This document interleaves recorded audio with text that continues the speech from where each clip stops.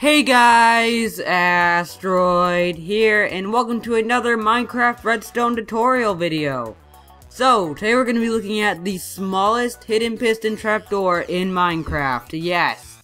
So it's a pretty incredible device, and I hope you guys are going to like it, so let's get into it.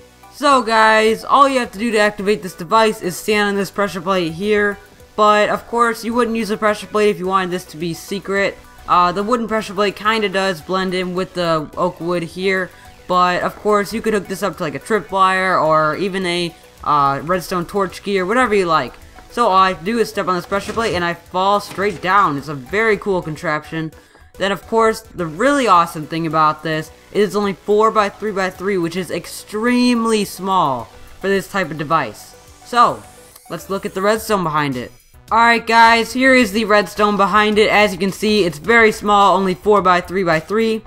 It does use the same mechanic as most hidden trapdoors, except for the fact that mine uses glowstone, or blocks like glowstone, like glass, pretty much non-redstone conductive blocks, to make it this compact. So, let's take a look at the tutorial. Alright guys, you want to start off with a 4x3 area, then your floor level is going to be 2 blocks in between like that, and then your floor level. So you just want to bring this out a little bit. You want to put a block here, redstone on top, pressure plate on top of here. You want to put a redstone torch here, a block up here with another redstone torch. Then you want to put a block here with a repeater on it, set that to 2 ticks.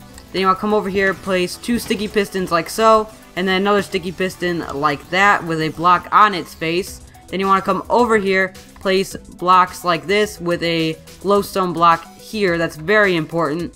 Then you want to come over here, place a block here, redstone dust, and there you go. That is actually it. I know that was a very simple tutorial, but now all you want to do is you just want to fill in your floor level like so. You can bring this out as much as you want. Then you just step on this, and the floor opens up like so. Now what you can do is you can break this block here, and then you can make your make a little base under here. You can make them fall into a hole or whatever you want to do with it. But anyway guys, that is it for today's episode. Thank you for watching. Remember to like, comment, and subscribe, and I will see you guys next time.